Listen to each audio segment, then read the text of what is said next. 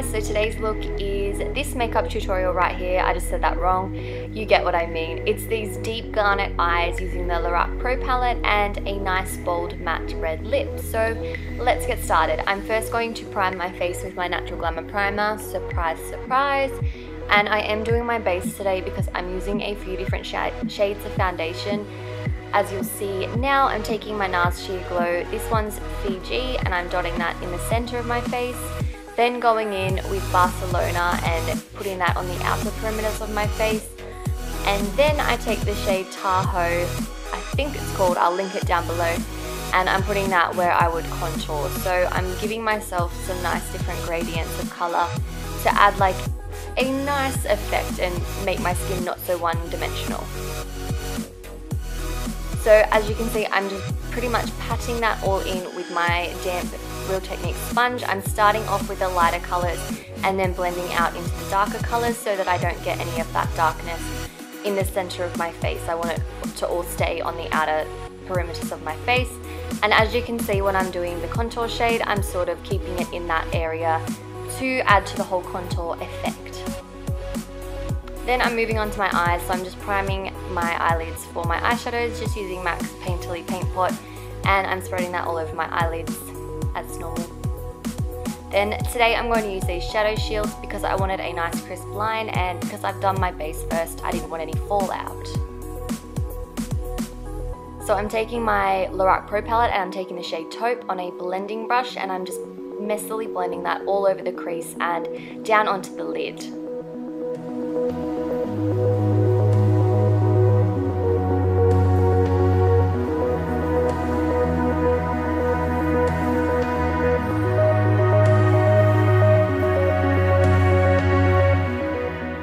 Then I'm going to take the shade Espresso, and I'm just using the same blending brush, and I'm going to pack that onto the outer corner. As you can see, I picked up a bit too much product, so I just blend it out onto the other eye.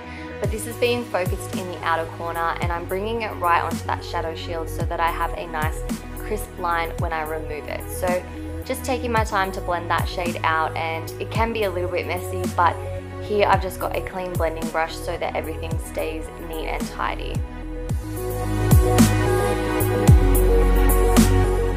And a great tip for when your eyeshadow can look a little bit messy, just take a nice light and matte shade, like I'm taking this cream shade, and I'm just using it to sort of blend where my eyeshadow ends near my brow bone. Then I'm taking the shade Garnet, and this is the star of the show, picking that up on a flat shader brush, and I'm blending that all the way up into the crease, and I'm really packing that shade on because I just wanted it to stand out nicely.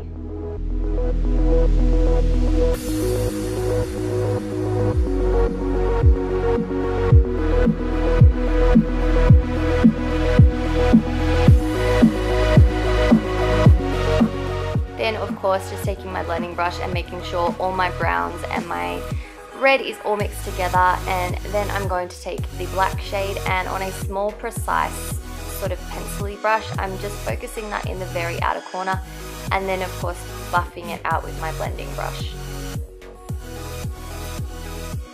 As you can see, I sort of do not take this in very far. It's just really focusing on the outer corner just to add a nice sort of cat eye definition kind of effect. Real technical, right? Then I just take my finger and I'm using more of the Garnet shade, and I'm just packing it on just to make sure the intensity is still there and still looks nice. So then I remove my shadow shields, and then I just take a little bit more of the Taupe shade just to buff out that black shade so that everything's a bit softer. Then I'm just using a black eyeliner to tightline, and then I'm going to line my upper lash line just messily, and then I'm going to smudge it out with a smudgy brush.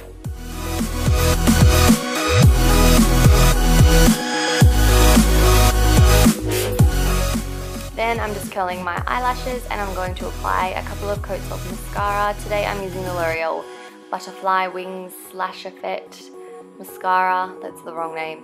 And then I do pop on some false lashes off camera, and I'll link down below which ones they are. Then back onto my face, I'm using my MAC Conceal and Correct palette, and I'm using the NW20 shade just to buff that under my eyes. And as you can see, it's a fair bit lighter than my face, so I'm really using that as a highlight as well as covering my under eye circles.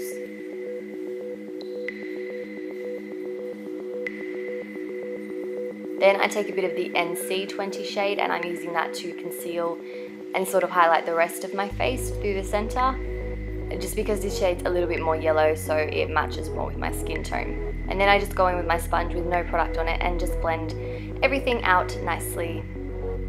Then to set my concealer, I'm using my MAC MSF in Light Plus, and I'm just going to set that through the center of my face.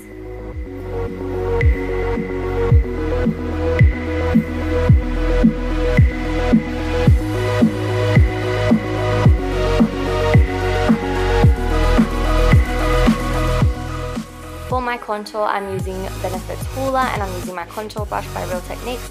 I'm just picking up a little bit of the product and then buffing it into the hollows of my cheeks. And I've gotten really into using this brush again for contouring. I think it just does the most awesome job. Such a multitasking brush. So then I just take some around my hairline as well, just to sculpt out the face and warm everything up. And of course a little bit underneath my chin. Then I just take a bigger brush. It's a blush brush from Nude by Nature, and I just pick up a little bit more of the product and I'm blending that onto my cheeks just to give myself more of a bronzed look, because I found myself looking a little bit too pale. For blush, I'm using this Models Prefer one, which I think is discontinued. I shouldn't really use it, but I love it too much. And I'm just using a light layer of that. It's a beautiful glowy blush, so it adds nice luminosity to the face. But for even more luminosity, I'm using my Mary Loumanizer by the Balm. So just on a duo fiber brush, look at how much product I accidentally applied. Oh my god. So I just take my sponge with nothing on it and I'm just making sure that's nice and blended out so I don't have a stark white highlight going on. And then I just highlight the Cupid's bow and then a little bit on the tip of my nose. Been getting that from Nikki Tutorials. And down the bridge and just anywhere else I feel I need a bit of highlight. Back to my eyes, I'm taking more of the Garnet shade on a flat brush and I'm just buffing that underneath my eyes. And you can take this as low and smoky as you wanted. I did it like semi-smoky, but if you want it darker, go for it. Then I just take more of the Espresso shade and just put that into the outer third of my under eyes, and then I take a blending brush to blend the colours together. I wanted to keep the waterline light, so I just took this nude pencil by Rimmel and I'm just lining my waterline. This just helps open the eyes up a little bit more, and opposed to using a black eyeliner, it opens the eyes more than it closes them.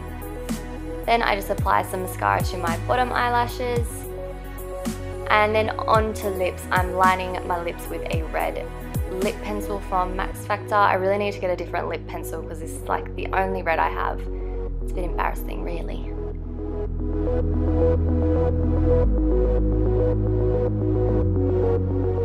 And for my lip colour, I'm using this absolutely amazing soft matte lip cream from NYX. It's called Morocco, and these are absolutely incredible, guys. Like, look how easy that is to apply. I was astonished by these, and it lasts like so long. It's amazing. So after you have applied the lipstick, you are all finished. So I hope you guys liked this look. Please let me know what you think down below. Please subscribe if you haven't already, and I'll see you in my next video. Bye!